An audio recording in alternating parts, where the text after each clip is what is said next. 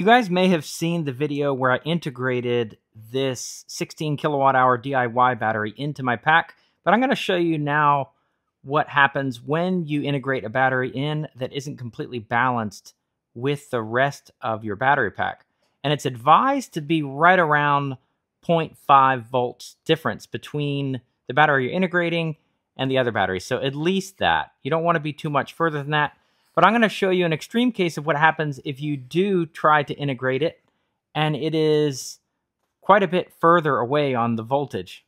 You could potentially damage something. So if you have a really large surge and there's a large spread in between, what happens is the amperage from this battery is going to dump into the rest of my battery pack.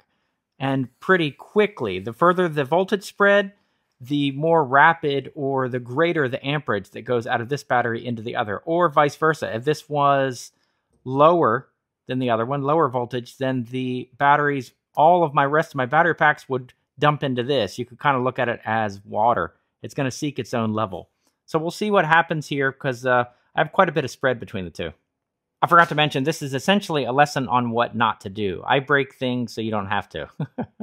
All right, so one of my wall mount batteries is, so this should be, all of my packs are going to be right around 53.5.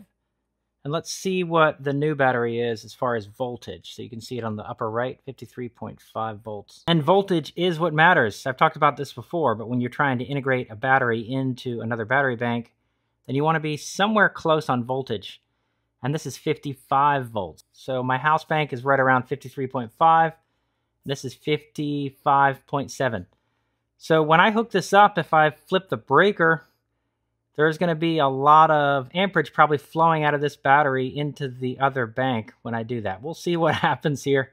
Here we go. We'll flip the breaker and see how much current we see flowing out of this battery and if it can take it. Probably end up blowing that T-class fuse, right? I don't imagine it'd be over 200 amps. Let's see. 235. 182. So no, we didn't get up to 300 amps, fortunately. We had 235, which this BMS can surge up to. And now it'll equal out. So you can see we're at 54 volts.